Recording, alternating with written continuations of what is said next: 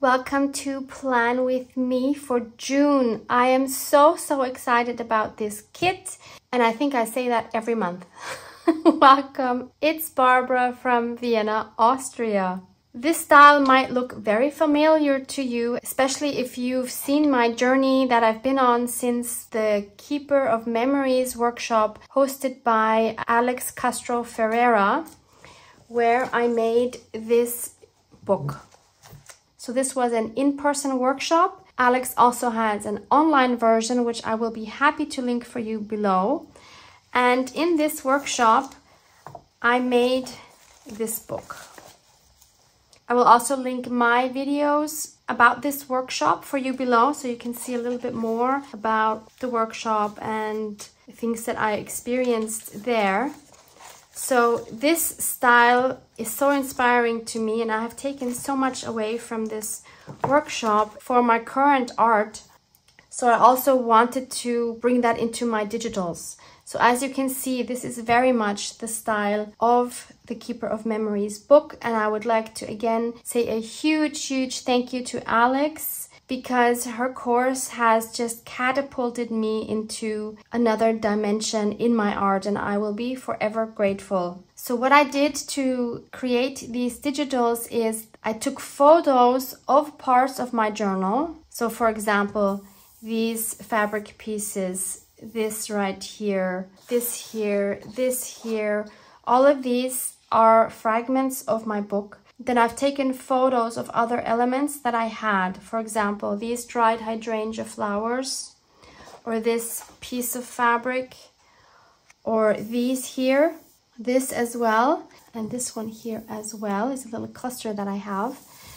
I also photographed things like these vintage letters, this one here as well. And then I've combined these with digital elements that I already had as digitals. For example, these dried flowers, these postcards. Then there's this savings book here that I have as a digital in my shop. Here, there's another page of it, and so on. And then I also took these photos, which are taken from other digitals where I have just the photo, and I put it all together to make this kit. I am so happy with it, and I really hope you will enjoy it as much as I do. So let me first show you the digital version of the background papers, the calendar pages with no dates, and the ephemera pages.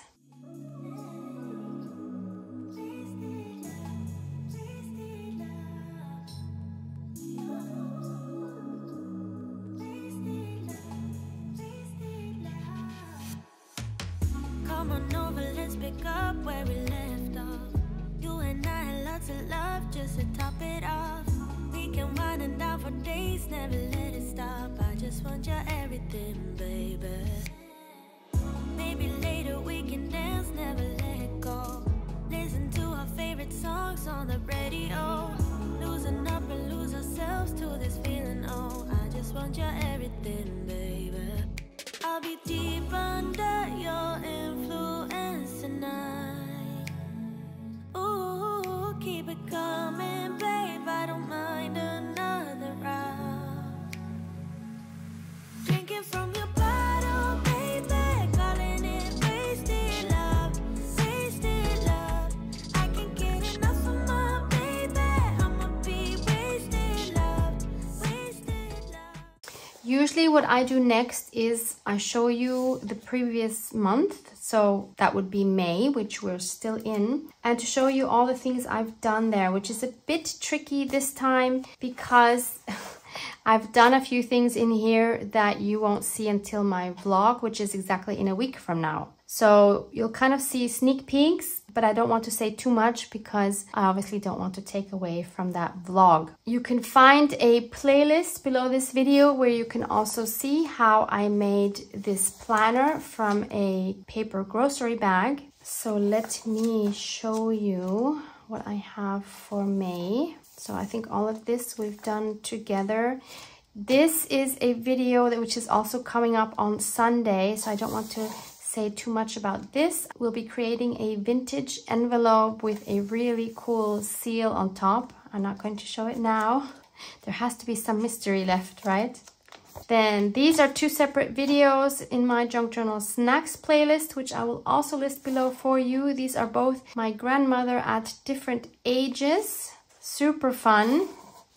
This is the week where we are right now when I'm filming this. And I added some of these ephemera pieces using my collaged masterboard. I will link this video for you below as well, so you can see how I made these in case you want to make your own. I also have digital versions of these in case you don't want to make your own.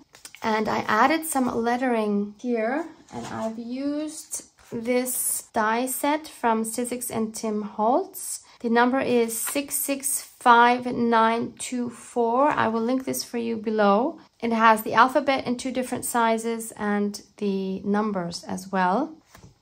So I'll keep my to-do list in here. You will hear about this next week in my vlog. Same thing here. So here again is a to-do list which is still empty. All of these pieces here are from that video with the cool collaged masterboard. Again, this photo will be revealed in the vlog. Here I added another strip of the collaged masterboard and added the negative of this here. Again, this will be my to-do list here. This again was made in that video with the collaged masterboard, and in here I have some photos which again will come in the vlog. But there's one more thing I want to add here, which is this adorable fox. How cute is he? He was created by my dear friend Maureen. Hi sweetie, thank you again so much for letting me use him in my planner. And Maureen created him using Adobe Firefly, which is an AI tool. This is still the beta version. And in case you have not heard about all these amazing AI tools which have been coming on the market, maybe that's something you want to research because it is absolutely incredible and he is so, so cute. I added a bit of journaling on the back about my thoughts about AI. In truth, I think if you are on social media, I think you're gonna have to get on board sooner or later, because otherwise I think you will be left behind. This doesn't mean that we have to start creating our images using AI, but AI has so many tools already that can help us in creating videos, in finding ideas, in writing the scripts and everything.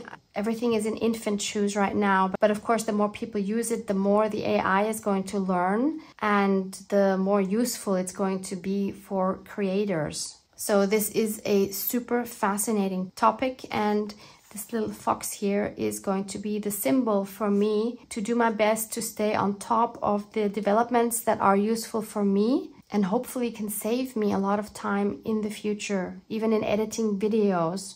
So that's something I'm really looking forward to, and I'm doing my best to embrace instead of just backing away, being afraid of it and thinking AI is going to take everything and we're all going to lose our jobs. No, I think we need to embrace it and learn how to work with it instead of against it. I think that's the way to success.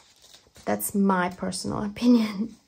So this cutie can go into a pocket, and I think this one here, yeah, that one's still empty, so he can go in there. Bye-bye, little fox. So now let me show you how the planner pages look for my June signature. So this is signature number 2 in my planner. Here I had May. This is June. I love how chunky May has become in the meantime, and I'm not done yet.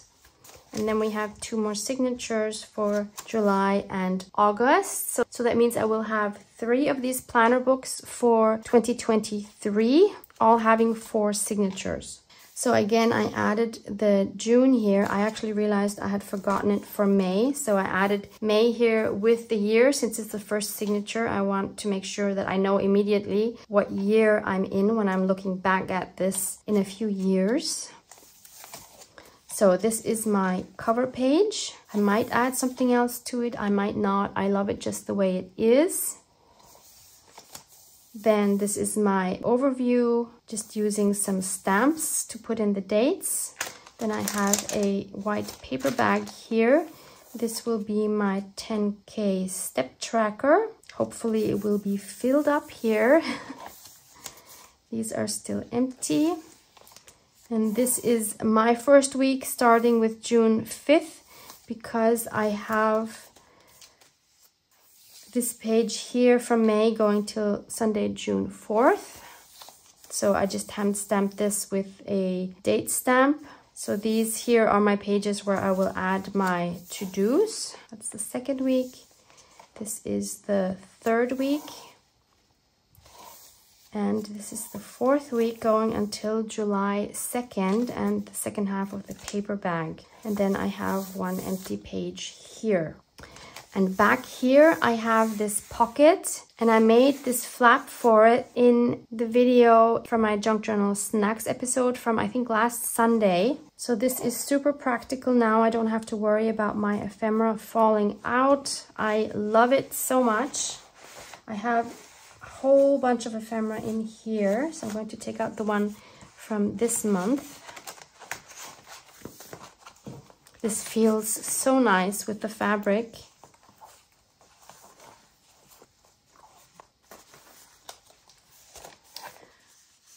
So as you can see, I have already cut out all my ephemera pieces and also inked up the edges with walnut stain. I have printed these on matte photo paper. So these are the 4 journaling cards. Then we have the 4 large tags. And then we have 2 large envelopes, which I've also already folded and inked up, but I have not glued them yet, and there is a reason for that. So I want to start off with these 2 envelopes. Let's move all of this aside. Oh, and of course there's these 3 strips here. I printed these on 200 GSM cardstock because I will probably be using these as belly bands. I also have not inked these up yet because I don't know yet what size I'm going to cut them to. So before I inked up the edges, I punched out a half oval with this 1 3/4 oval punch. Usually I use a circle punch, but I also like this shape of the oval. And let me show you what my thoughts are on how to add these. So I want to put this one, for example, on this avocado dyed page. And my plan is to make this into a belly band, meaning I will glue it down here and here, so I don't have to worry about the back side. And I want to use this as a tuck spot. So I will leave this flap, but I will cut away this one and then just glue this down here, and that can be a tuck spot. I also want to first think about the closure before I glue this down, because I want a twine around it to then just tie in front here. So I need to attach the twine from the back before I glue it on. And of course, I don't want to have this white. So for this one, I want to add some vintage scrap papers to decorate the part here that we're going to see when we open it. I'm very lucky because I have a lot of vintage original documents that I can use. If you don't have original scraps, you're welcome to check out the links below for my digital documents, which are in German. I'm going to use my Liquitex matte gel for gluing everything down. You can use whatever glue you feel comfortable with. So I'm simply going to add these kind of like a patchwork. And I would like to give a huge shout out to dear Nicole from Nature Spirit Journals. Her channel is in German. So if you understand German, please check out Nicole's version of a junk journal planner. She has recently made one in a, I think, 3-part series, and it's absolutely gorgeous. Nicole used a vintage book and made a beautiful cover with a tin on top in which she added a gorgeous collage. So you can find lots of inspiration, and even if you don't speak German, you can watch what she's doing and find lots of inspiration. Using the matte gel with a brush like this is really the quickest way to collage. I can highly recommend it. And if you're not sure what glue to use for what in your junk journals, please see the link below for my video all about glue and my favorite glues and why I use what for what application, showing you lots of examples. So let's check if this is far enough. Nope, not quite.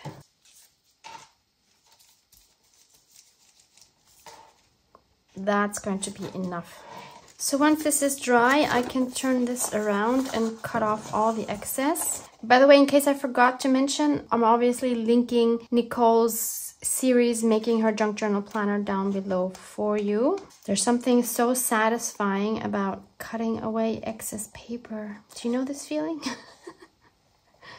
It's the little pleasures, isn't it? Then I can go ahead and refold this.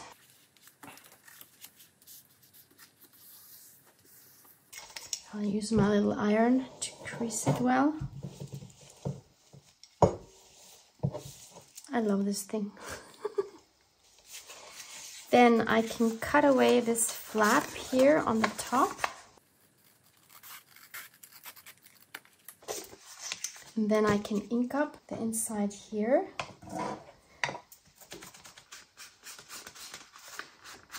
Then I can glue down this flap.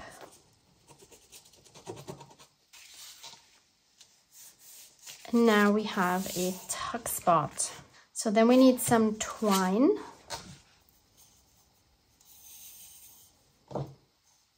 So that will go underneath here. I think best would be to tape it on since I'm not gluing the whole surface down. That way also whatever I put in will not get caught. Let's just check how long it needs to be. So let's make a bow so it stays in place. And then I'll just use a regular piece of tape. I could also use masking tape.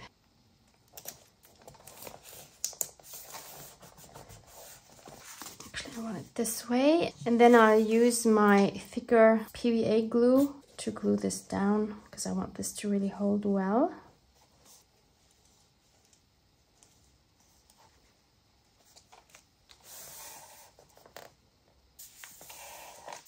And then I also want to add something a little bit more tactile on this envelope to get some more texture. And I chose some of these fabrics and cheesecloth. So let's cut some scraps.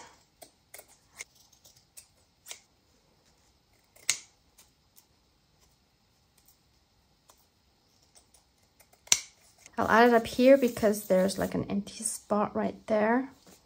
And I'm just going to stitch through this so that I have some of the same thread that I have here showing here, which will give us a nice contrast. Like this. And then I can glue that down with my PVA glue.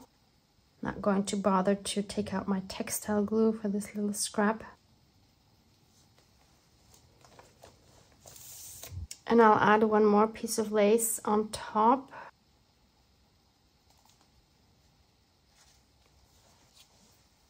And why not add 2 little buttons and some more black thread for contrast.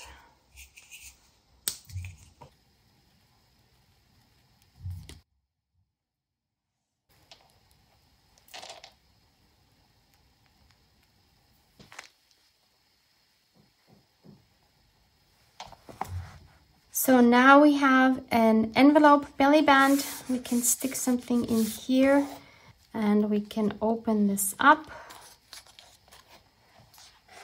And we have a tuck spot here. So now the second envelope, I want to add to the middle of my signature here. And for this one, I want to be able to write inside, but I don't want the white surface. So I'm going to cover this up with a coffee dyed paper. Actually, I'll use this side because it's lighter and easier to write on. And again, I won't need these two flaps, so I'll cut those off first.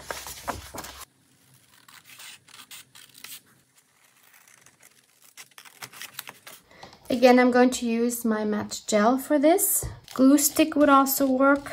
And I'm just going to cover the whole surface. And I'm going to work quickly because this dries quite quickly. And then I'll glue this onto my paper.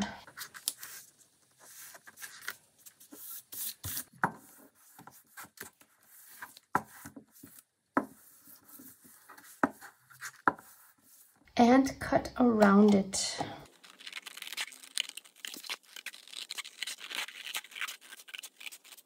I can use the same punch to punch the oval here. That will work better if the glue is dry. But of course, I am so impatient. Okay, then I'll re-ink. Oh, there's some creases here and some air bubbles. No, we don't want that. Oh no! I tore it. Barbara, what are you doing? It will all be okay. We'll just pull that right back. You won't tell anyone about this, and it will be fine. Do need to be more careful with this iron. So I'll ink up all the edges. Then I will gently refold my folds. And since I've inked here, it's quite easy to find the correct location. I'm going to be gentle because this is not dry yet. Don't want any more tears. And let's fold this down. Ah, I did not ink that, but yeah, this is where it should go. I should ink that as well. Gently, gently. Okay. So let's add this to our signature. And this time I just want it to be in the signature like this.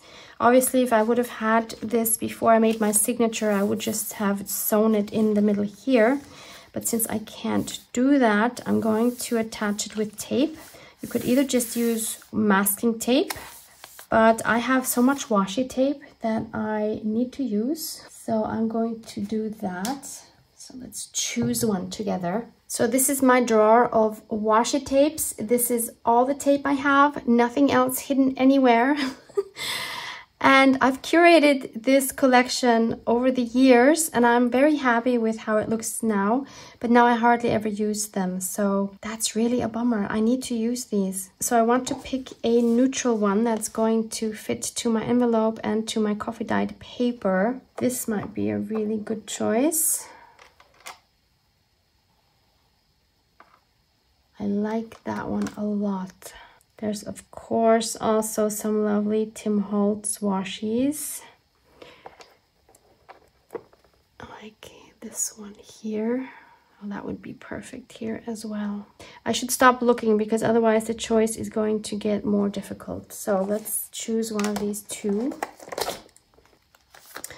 I don't remember where this one is from. I had a little booklet where I put all of the washies that I purchased and I just put samples in it and wrote down the name and from which shop I got it, but I can't find that booklet. So my apologies. Okay, what do we use? We could of course use, yeah, let's just use one on one side and the other on the other side. And this is of course where a glue stick really comes in handy because we want this to hold over time. Washi tape is not permanent. So we need to add some glue to it. And I think the easiest way to do that is just place it on top and hold it down and just pull it over your stick like this. So let's make sure this is centered and then add our tape. Let's add this one here.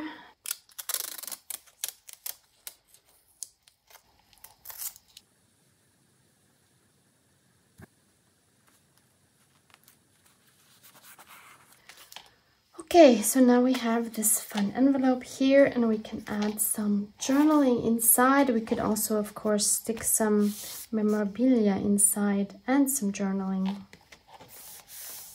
I also want this to be able to close because I don't like these loose flaps here.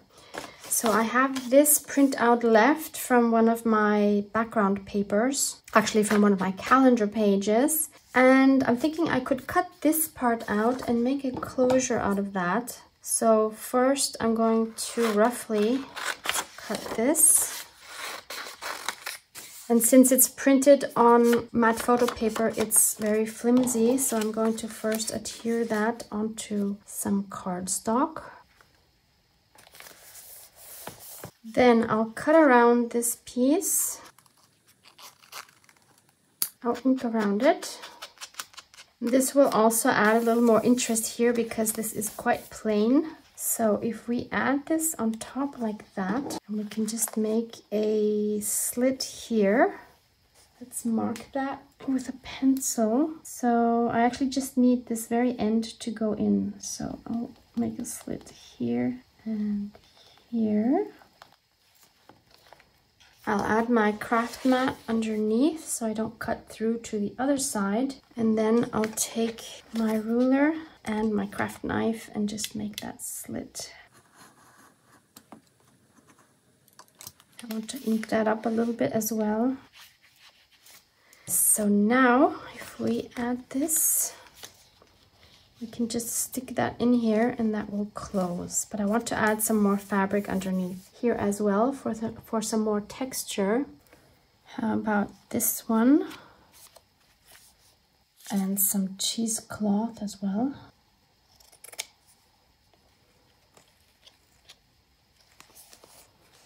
So let's just glue them down.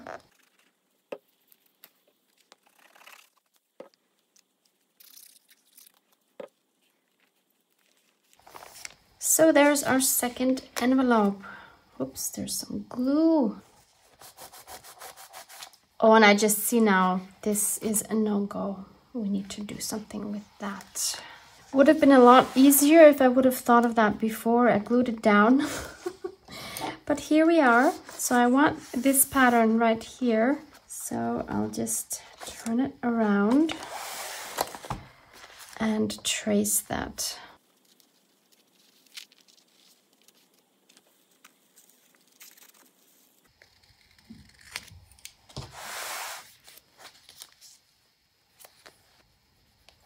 And then I'm going to try to get this curve of the envelope.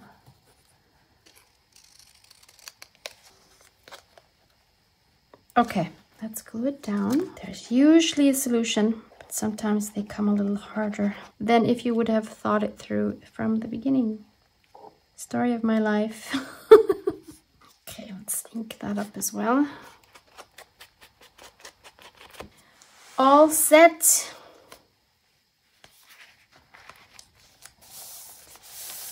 So I love both envelopes,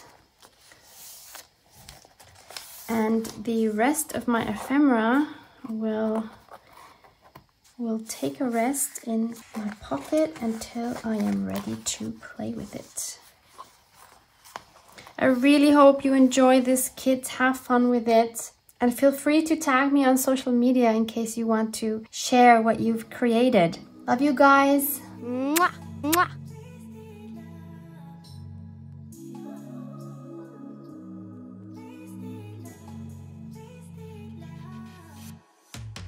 Come on over, let's pick up where we left off. You and I had lots of love just to top it off.